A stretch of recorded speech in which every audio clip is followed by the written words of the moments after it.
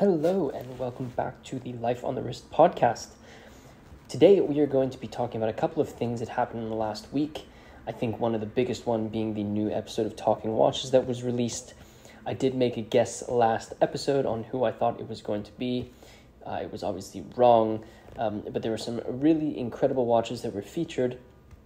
I also think that there was a really good conversation that happened with the new host, and so I wanted to kind of talk about that. I'll talk about a new watch that was released sort of in tandem with this episode of Talking Watches, and then I wanted to discuss a watch that was released, a limited edition watch that was released that really I enjoy a lot because of my love for yacht timing pieces. So, last episode of the Life on the Wrist podcast, I guessed. Obviously, they had teased the fact that there was going to be a new episode of Talking Watches. They actually, Hodinkee actually hosted a live event to watch the episode in New York City. And I guessed that I thought it was going to be Eric Clapton. There was a lot of hype around this specific episode, obviously, with this live viewing, which was new. It was also their 80th episode of Talking Watches, which is a pretty big milestone in the grand scheme of things. And yeah, I guessed it was Eric Clapton, but everyone probably knows by now that the guest was actually Ed Sheeran, which was someone who many people had asked for many years to be a guest on Talking Watches. But there was an additional sort of flavor to this specific episode. Instead of being hosted by maybe a familiar face in the sort of company of Hodinkee, John Mayer was actually the host of this episode, and the episode was an hour long, which was obviously adored by watch collectors because you can't get enough of people sort of talking about watches. There were some cool pieces I'll mention in this, and I'll sort of go through them, but what I did want to discuss a little bit was the idea of the discussions that happened. So if you don't know, John Mayer, he's obviously a very famous artist, a very famous individual associated with Hodinkee. He's done 2 Talking Watches episodes of his own, and he really started the whole idea of speaking to others about your watch collections and having open dialogue about watch collections in a way that sort of brings it, allows people to participate in the discussion. And interestingly, Hodinkee decided to have him as the host of this episode. Now, I don't know if this is a long-term thing, if John Mayer is going to be the host for every episode, but I do think that John Mayer does a phenomenal job of picking his words meaningfully and having an incredible discussion about the things that he loves. Obviously, John Mayer and Ed Sheeran have a closer relationship. I think they're pretty good friends. So this discussion was very natural, very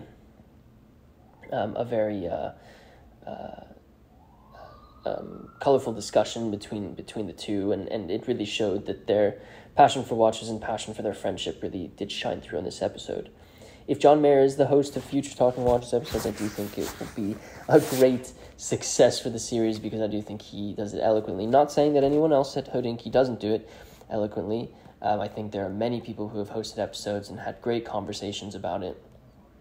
But I do think that being sort of tied to Talking Watches in a way where he was the first episode, he knows sort of the concept and knows watches like he's essentially an encyclopedia with what he knows about it. I think it was a great combination. One of the things that also really came out in this episode that I enjoyed, and John Mayer sort of touched on this, was the idea that Ed Sheeran is the perfect example of someone who collects watches that he loves. There was a part in the episode where he sort of mentioned the idea that when people look to buy watches, a lot of the times they'll go, oh, okay, I found this watch, I think I like it, but then they will sort of go and ask the world what the world thinks about that specific watch, and they weigh that as part of their decision before purchasing the watch.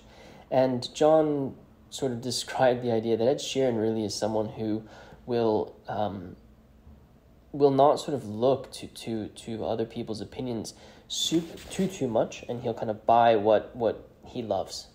And Ed Sheeran, he's an interesting guy because he kind of described himself as quirky or weird, I think is the word that he said. But they described him as he described himself as weird, but I think it's just because he owns who he is, he knows who he is, and he sort of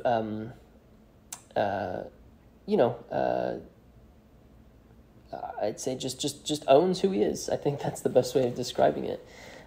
He doesn't sort of become someone else so that he can have around other people, and I thought that was a really nice way to sort of talk about this collection, and I think it really did come through in this episode. What was really cool is Ed Sheeran sort of described a couple of the watches that he had, and one of the first pieces that he got was actually a toy watch, which is this really cool quartz watch that you can basically take off these rubber straps and exchange them for other colors. And I thought that was such a cool sort of first watch. It was a toy watch jelly, and he described it as he would trade everything. He'd trade every watch that he had at that Talking Watches episode for that if he could. Another sort of example of how he just collects what he loves is actually a second watch, which is a Hublot Skull Bang limited edition that he bought for his 21st birthday, which was limited to 100 pieces. It's this Hublot with this black dial, sort of gray skull on the dial of it, and he bought it with his friend. And he still has it today. And I think he sort of, described the idea that, I think a lot of people give Hublot hate, and sometimes it's warranted, sometimes it's not. And I think this is a watch that he would say he liked the look of it, and so he bought it. There were some other pieces that were really, really significant. I really loved the story about the Patek Philippe 5230G World Time piece unique that he had made, where he actually had his hometown listed on the dial, which I think is really cool.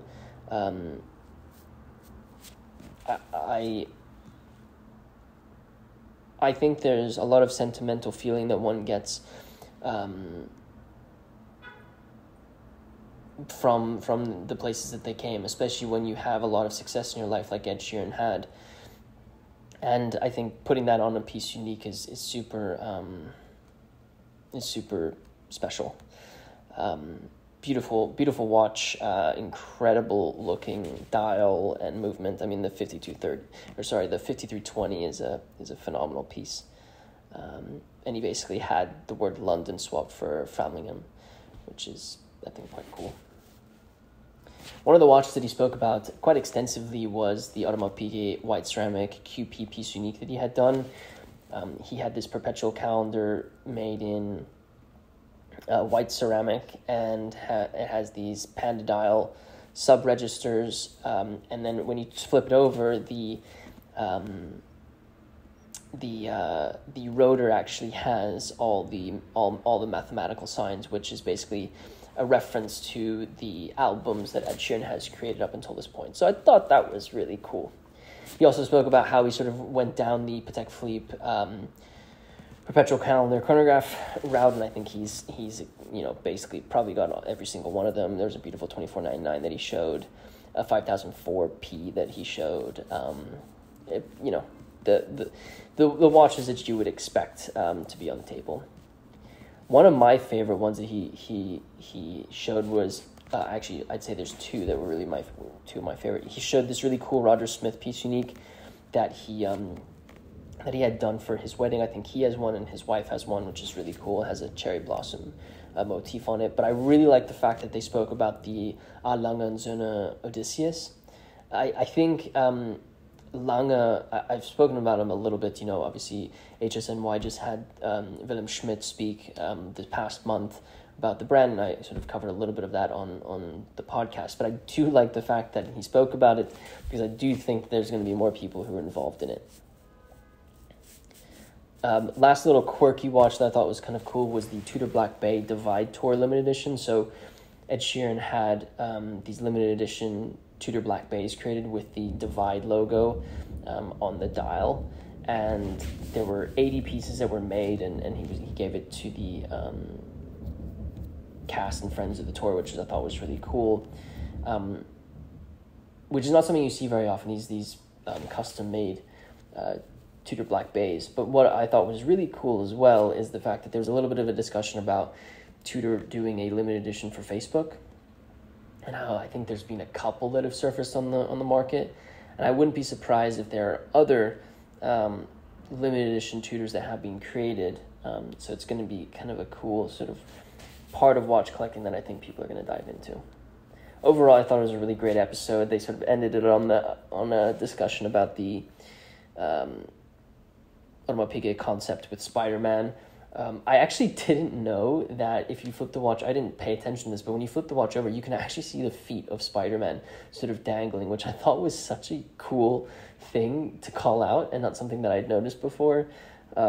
Anyway, if you haven't seen that, go and look up a picture of the movement of the Spider-Man concept, because you'll see the feet, and I actually laughed out loud when they put the picture on the video.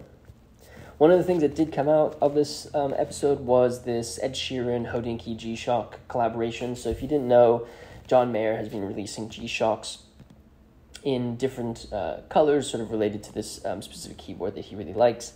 And they just released one, the G-Shock Reference 6900 Subtract. It's got this really bright yellow color to it, which I think is really cool.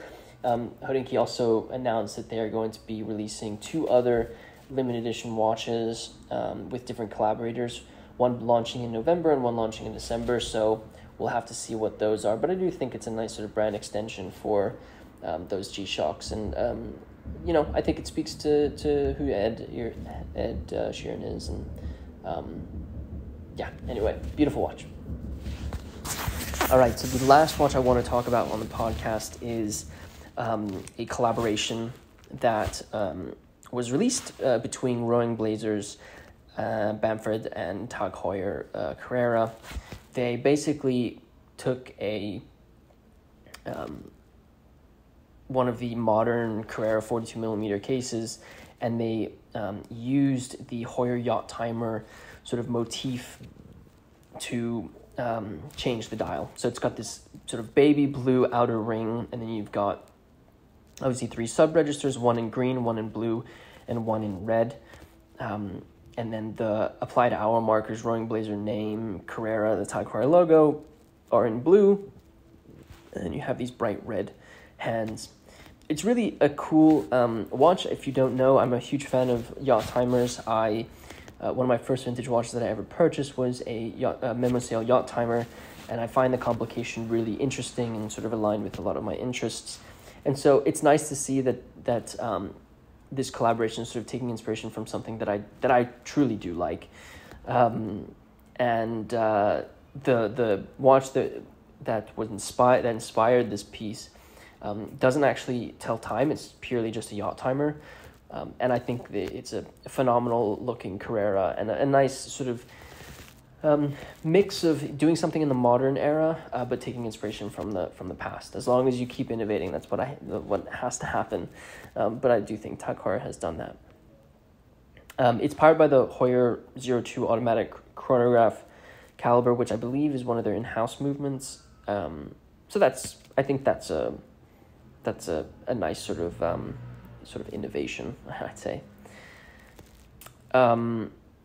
I think it was limited to 99 pieces, so I'm positive that by the time you're listening to this episode, they'll all be gone, most likely. But I encourage you to check out the pictures of this watch, because it really is a beautiful piece. As always, I'll leave links in the show notes to all these things. If you haven't seen the episode of Talking Watches, I highly encourage you to do it. You will need a little bit of time to do it, as it is an hour long. I think it's an hour 15 or something like that episode. So, put it in your calendar so you can watch it, because it's a wonderful episode. If you are new to the Life Learners podcast, be sure to follow us so you can be notified of every time we upload, but we upload every Tuesday if you wanted to know. And if you have a friend who might be interested in a watch podcast, be sure to share it with them. It really does help me out. Little bit of news. Yesterday, when this podcast will be released, was drop day, so we've released 4 new pieces. I won't spoil it in this episode. I will talk about them next episode. But we are releasing 4 new watches that we're going to be covering on the website. So either head over to lifefromthewrist.com to check out what those are, or you can stay tuned for the next episode of the podcast where we will talk about each of them. We will have individual articles about each of the watches, as well as individual videos, so you can see close-ups of the pieces and hear about their histories and such. So stay tuned for that over the next couple of weeks. With this said, guys, if you feel generous and wouldn't mind rating this podcast, it really does help me out. And with that, I think we will close out the episode. Thank you so much for listening to this episode of the Life from the Wrist podcast, and I will talk to you in the next one.